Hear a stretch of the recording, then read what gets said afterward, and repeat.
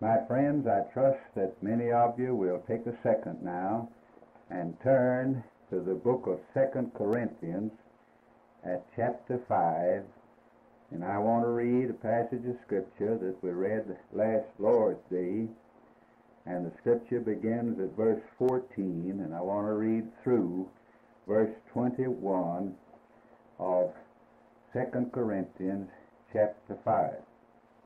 I want to speak to you today on the subject, a look at the cross of the Lord Jesus Christ. Last Lord's Day we studied how that the early church preached the death of Christ. And we saw that as the early preachers, preaching in the name of the early congregation of the saints, that as they saw the death of Christ, they saw in it three things. They saw, first of all, man's greatest crime. They saw, second, God's eternal purpose. And they saw, third, in the death of Christ, the relation of the death of Christ to the forgiveness of the sins of men and women. Now this morning, just before I read the Scripture, let me say that I want us today to look with the Apostle Paul at the Lord Jesus Christ hanging on a cross and see there three great realities. Now with the subject before us and the review of last Lord's Day, let us read together 2 Corinthians chapter 5, verse 14. For the love of Christ constraineth us, because we just thus judge that if one died for all, then we're all dead, and that he died for all, that they which live should not henceforth live unto themselves, but unto him which died for them, and rose again. Wherefore henceforth know we no man after the flesh. Yea, though we have known Christ after the flesh, yet now henceforth know we him no more. Therefore, if any man be in Christ, he is a new creation. Old things are passed away. Behold, all things are become new. And all things are of God, who hath reconciled us to himself by Jesus Christ, and hath given to us the ministry of reconciliation. To wit, that God was in Christ reconciling the world unto himself, not imputing their trespasses unto them, and hath committed unto us the word of reconciliation. Now then, we are ambassadors for Christ, as though God did beseech you by us. We pray you, in Christ's stead, be ye reconciled to God. For he, that's God, hath made him, that's the Lord, to be sin for us, hallelujah, who knew no sin, that we might be made the righteousness of God in him. Let's look at that passage of Scripture as it paints again the cross of the Lord Jesus Christ.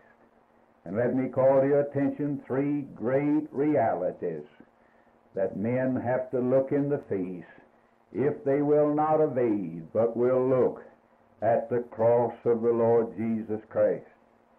And the first of these great realities is that the cross shows crystal clear. Whatever men shall say about it, the cross shows what God thinks of sin.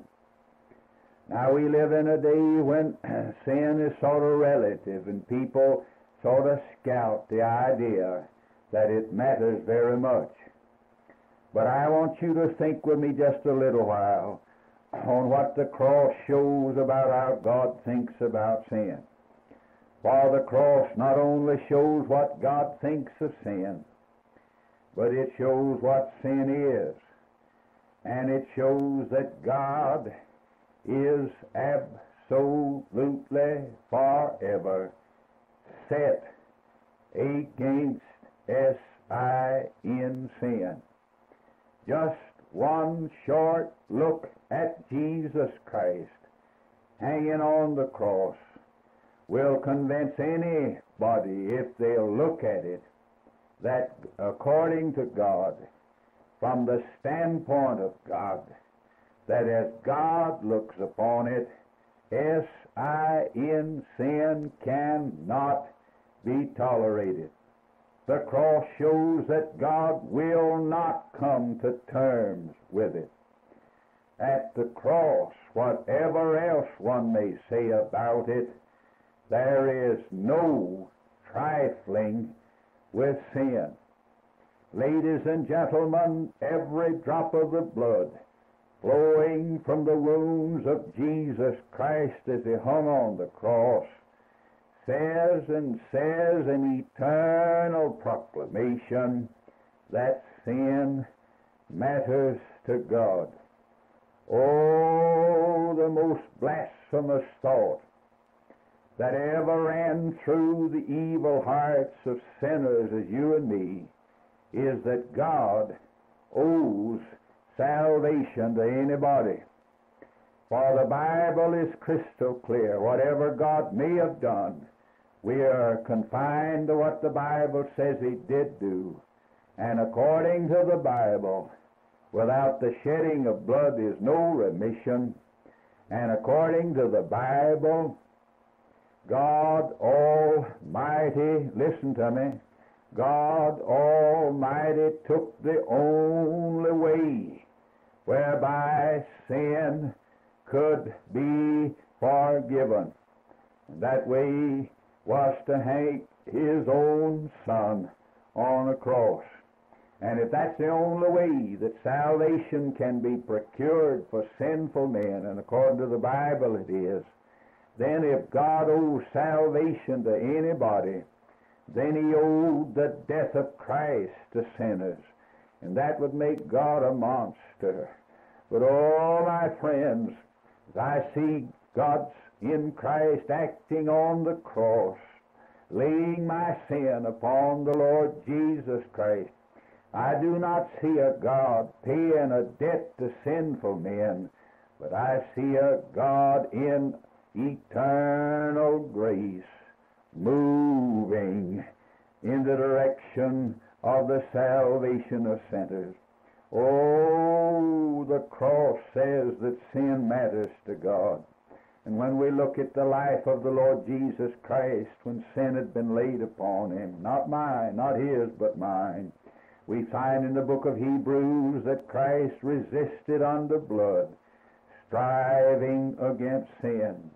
For had he sinned, he could not have been my sin bearer and my substitute. And so we see in the life of Christ here on the earth, we see God's attitude to sin. It must not be tolerated, because God will not come to terms with it. It must not go unpunished. The mystery and the marvel and the grace and the miracle of the cross of Jesus Christ is explained in the Bible by the terms, there is where justice and mercy, righteousness and peace kissed each other, and where God found a way, for he found it, we didn't, to be just, that is, to punish sin, and the justifier of the ungodly. That's the miracle of grace. That's the message of the gospel. That's the good news that God has found a way not to wink at sin, not to overlook sin, not to let sin go unpunished. not to violate himself by overlooking sin. But the Scriptures tell us that mattering as it did, sin matters to God, that God found a way. Man couldn't have found it. God found it, and God moved in that direction. And so those marvelous words, God was in Christ doing something, reconciling the world to himself. How? By ignoring sin? No, sir. By overlooking sin? No, sir. By coming to terms with sin? No, sir. By letting sin go unpunished? No, sir. But by laying sin upon the Lord Jesus Christ. He who knew no sin was made sin for us. Isn't that marvelous? You understand that, Brother Barnard? No, sir. Bless God, I believe it, and I rejoice in it. Oh, my friend, this morning, living in a day when we take things for granted, look again at the cross of Christ and see him hanging there. That's God in Christ. That's God acting. That's God punishing sin. That's God laying the lash of the demands of his holy law on my sin bearer. Is he yours? On my substitute. Is he yours? Can you say he's mine and I'm his?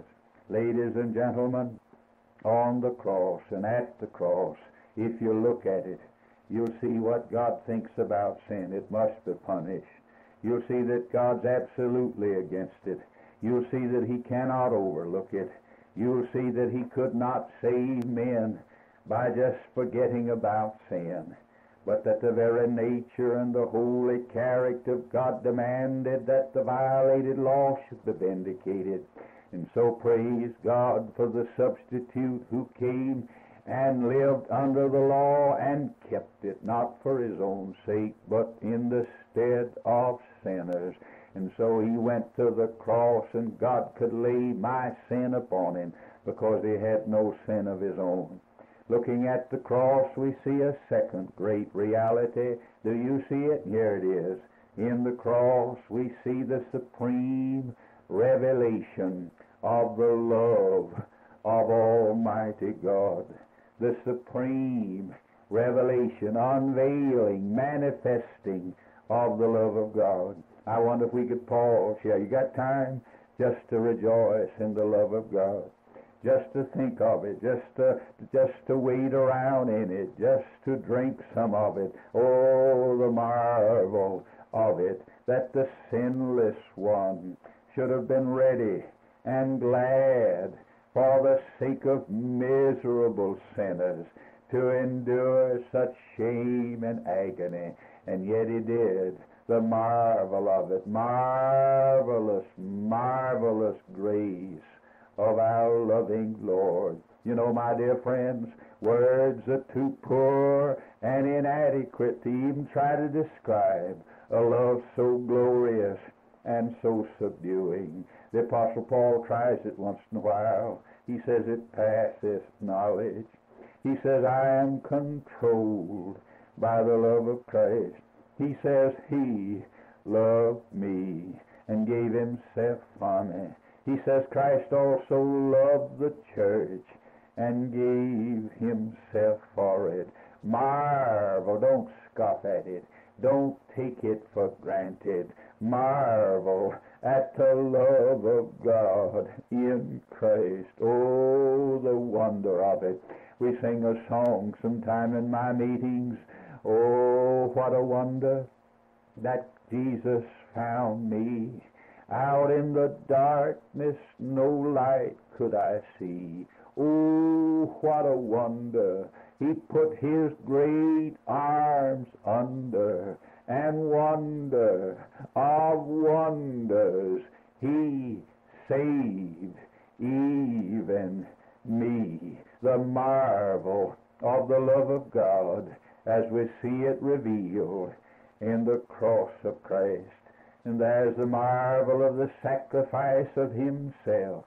In Romans 12:1, we see these words, I beseech you therefore, brethren, by the mercies of God, that you present your bodies a living sacrifice, holy, acceptable unto God, which is your reasonable service. Now that's for every child of God. Oh, by the mercies of God, we're to present our bodies living sacrifice, wholly acceptable to God. And that's just our reasonable service. But oh my, more than for us, that found perfect expression. It just reached perfection in Christ. For bless God, He did present His body a sacrifice.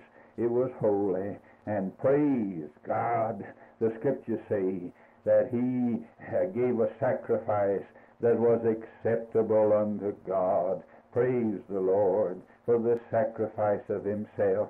And in Ephesians chapter 5 and 2, the Apostle Paul begs his readers, and he'd beg you, if you'd hear it, to make Christ's spirit of sacrifice theirs.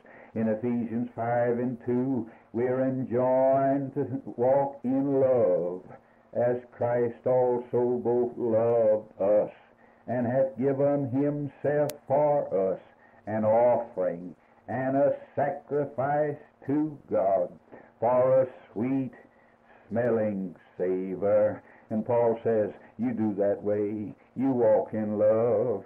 Because Christ loved us, you do like He did. He gave Himself, you give yourself as an offering and as a sacrifice to say thank you to God, so that the poison of this old world of sin may be perfumed by the sweetness of your devotion to Christ. God's love hanging there on a cross. I see God's love manifested. I see God's love revealed. Oh, the book says in Romans 5 and 8 that God commendeth His love toward us, in that while we were yet sinners, Christ died for us. And in Romans 8 verse 32, I read those marvelous words, He that spared not His own Son, but delivered Him up for us all, how shall He not with Him also freely give us all things? Praise the Lord. You know, beloved ones, it was God who made the offering. Those majestic words, God was in Christ. God was in Christ. God was the offerer, and God was the offering. Oh, it was God who made the offering. It was God who paid the price. It was God who, having loved His own, which were in the world, loved them unto the end. The love of God. The love of God. Do you just take it for granted? God help you not to. Oh, if we could recover in your day and mind the wonder and the marvel of the grace of God in dying in Christ on a cross. The love of God is greater far than tongue or pen can ever tell. The love of God. And looking there at the cross, I see the cost of man's redemption to God. It cost God something to come down here in Christ and go into the marketplace and provide by His own precious blood a ransom, so that sinners might have the shackles and bondage of sin set or cut off. They might be set free, might be restored to the good favor of a holy God. It cost God something. The Scriptures say, ye are bought with a price, and it was God was in Christ reconciling. Then God paid the price. You didn't have to pay it. God paid it. Miracle of miracles. I can't explain this. I couldn't explain it in a million years. How could God do this? But the Scriptures say God was in Christ. You're bought with a price. You're bought with a price. What price? The price of the cost of His well-begotten, only begotten Son. God was in Christ. You know, man's redemption wasn't purchased by some decree published or some fight. or by God getting on a microphone and announcing that he's ready to pardon sinners. But the redemption of men cost God himself in Christ. Himself in Christ. It was God who was in Christ. It was God who was in Christ. If that's so, then he got a claim on us. He's got a claim on us. He bought with a price, not by an announcement, not by a radio message, not by flashing some wonder in the sky, but you bought with the price of the death of the Lord Jesus Christ. Tell me that I'll not recognize his claim on me. You're wrong, brother. You're wrong. 2 Corinthians 5:15, I read these words, and that he died for all, that they which live should henceforth live, not live unto themselves, but unto him which died for them and rose again. Has the purpose of the death and resurrection of Christ, as far as you're concerned, gone by the board? Do you live a selfish life? Are you just concerned about yourself? Did you just live to yourself? No, sir. But you live unto him. You live unto him. That's why I died, so you live unto him. And in 1 Thessalonians chapter 5 and 10, I read these words. Who, that's talking about Christ, died for us. Are you one of those us's? That whether we wake or sleep, we should live together with him. Can one refuse him? He died for us. He gave himself for us, that we shouldn't live to ourselves, that whether we be sleeping or waking, we should live with him and together with him, and not unto ourselves. The love of God is manifested and revealed at the cross. It's the supreme revelation of the love of God for sinful men. Not only as you look at the cross do you see what God thinks about sin. It must be punished. Not only as you look at the cross would you see the supreme revelation of God's love for sinful men, but there, bless God, you'll see the gift of God is salvation for sinners. It's a gift. Oh, the Bible says, sinner, you can't earn it, but you can receive it. When every avenue of you making it yourself has been closed, if you just stop right there where you are and throw up your hands and quit trying to make it yourself and quit parading a few little good deeds you think you've done to God and trying to swap it to him for his pardon. If you just admit that your very best righteousnesses are as filthy rags in the sight of a holy God, well, that's when God's ready to save you.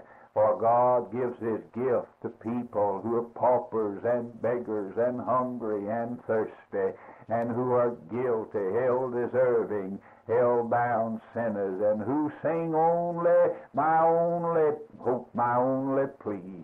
Christ Jesus died, and he died for me. You know, on the cross, we see that he took, that's my Lord, took the sinner's place. I rejoice in that. That's too good to be true, but it is true. And that is the gospel, my friends. Have you ever heard it as good news? Have you ever believed that somebody needed to take your place? If it didn't, you'd have to take your place in hell. On the cross, my Lord Jesus Christ did something for me that I could never have done for myself. And I believe that's the gospel. He took my place. He died in my stead. He died as my sin bearer. He died as my substitute. He died, thank God, in my place. He did something for me in my behalf that I couldn't do for myself. And if it is true, as the Bible says it is, that God was in Christ bearing my sin and yours on the cross, then bless God, that is the gospel. That tells me of God sacrificing himself and making himself my substitute. Glory, hallelujah. There he united himself with me, and by faith I've been joined to him. And growing out of that, bless God, shall I not say that God's attitude to sin shall be mine? That the love that Christ had for the Father shall be our love.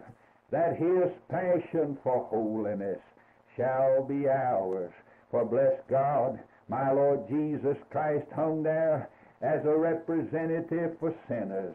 And the wondrous phrase, in Christ. God was in Christ, in Christ. If any man be in Christ, he is a new creation. Old things have passed away.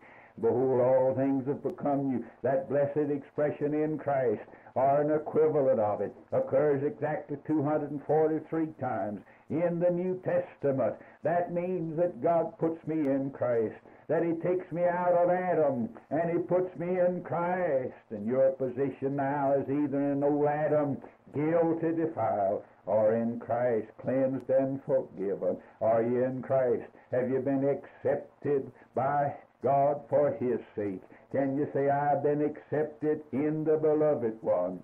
James Denny, one of the great writers of a bygone generation, said, as I look at Charles Westcott's words, Mr. Westcott said, it is the voice of God, no less than the sinner, which says, Thou, O Christ, art all I want, more than all I find in thee.